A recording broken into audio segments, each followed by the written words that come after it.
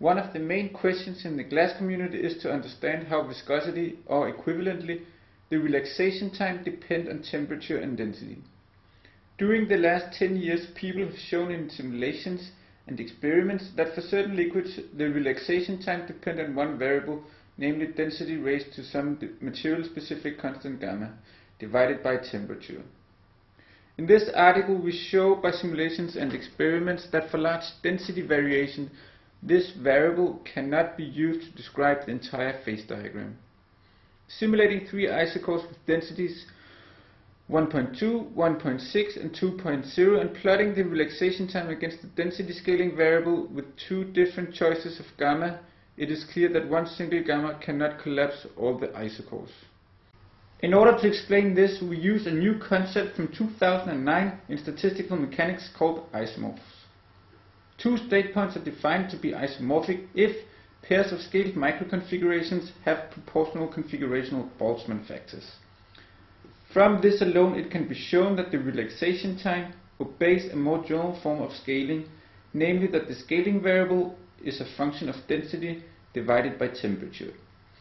A prediction of the isomorph theory is that isomorphic state points have identical structure and dynamics. We will illustrate this by showing simulations of three state points where two of them are isomorphic and the third is not.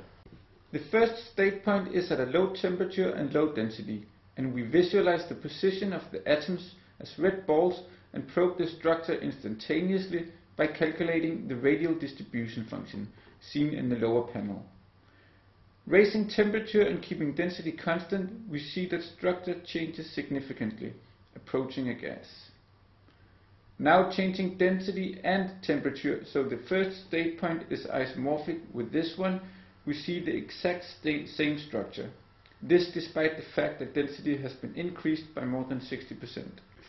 Now, without introducing more parameters, we plot the same data as shown in figure 1 and see a good collapse of all the isocores. So, in conclusion, we have shown that power law density scaling breaks down for large density variations.